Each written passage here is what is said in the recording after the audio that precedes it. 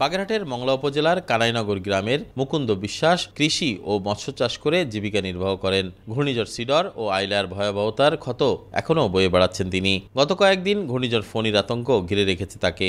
সিডরে তো আমরা বেশ ক্ষতিগ্রস্ত হয়েছিলাম, সব কিছুই ধ্বংস হয়ে গেছিল, ঘর বাড়ি জমি জমা এবং ঘের বেড়ি। আজকে এই যে দুর্যোগটা আসছে, বিপদ সংকেত, এর কারণে আমরা সত্যি বিপদ বা ভয়ে খুব সন্ত্রস্ত হয়ে আছি।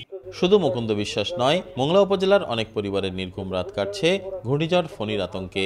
সবাই প্রস্তুতি নিচ্ছেন নিরাপদে আশ্রয় নেওয়ার। মানুষ দৌড়াদৌড়ি করতেছে, ভয়তে সল মেখে খুঁড়া কনে আসে, সবাই ডুই আনতেছে, কেউ কেউ শুকনো খাবার মানে টোপলা করে রাখতেছে। ঘর দুয়ার শরীর ভালো না, ঘর দুয়ার সারিয়ে দিয়ে আমাদের একখান থেকে স্থান করা লাগবে।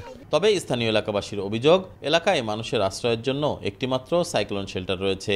সাইক্লোন শেল্টারে নেওয়ার দরকার, আর না নিলে তো অসুবিধা, আর না ভয়তে কোন জায়গা যাব আমরা।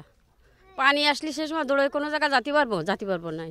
এদিকে উপজেলা প্রশাসন জানিয়েছে, কৃষকেরা ঘূর্ণিঝড় ফনির আঘাতের পর যাতে ক্ষয়ক্ষতি কাটিয়ে উঠতে পারে সে বিষয়ে যথেষ্ট প্রস্তুতি গ্রহণ করা হয়েছে।